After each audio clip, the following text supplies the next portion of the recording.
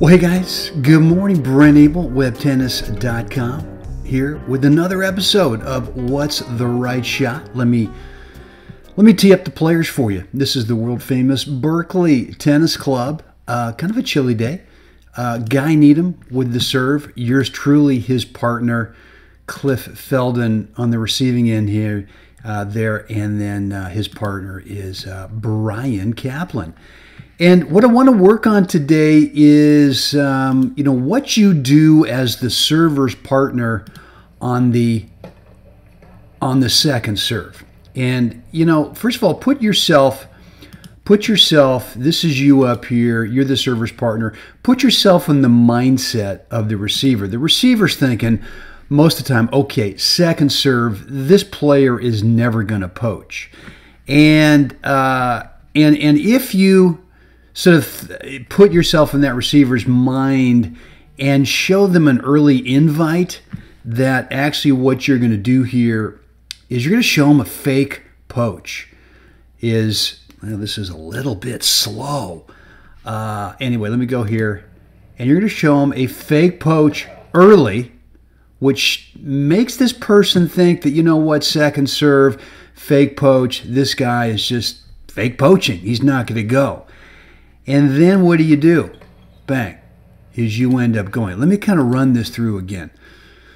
So again, we've got a first serve miss, and then you as the server's partner, you're thinking, that receiver over there, there's no way that you're going to go, right? Fake, and then bang.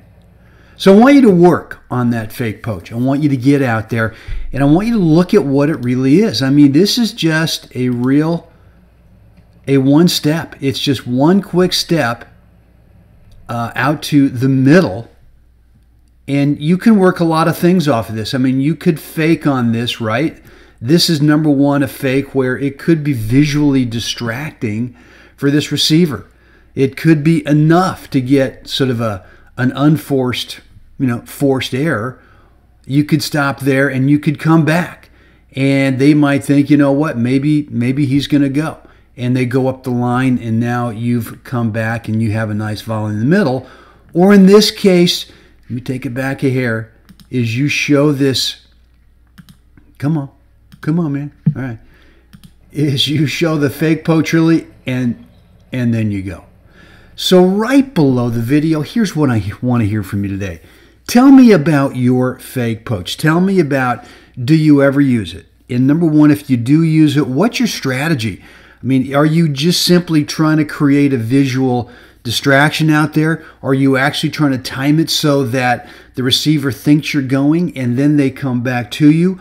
Or are you also throwing in what you're seeing here, which is an early fake and then a go?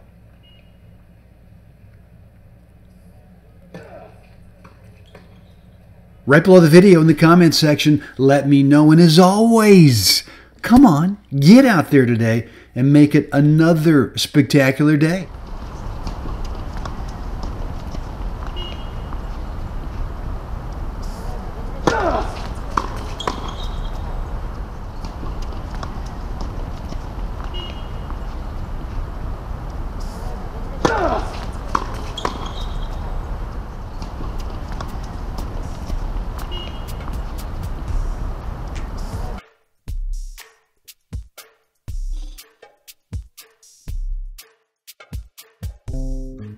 Thank you.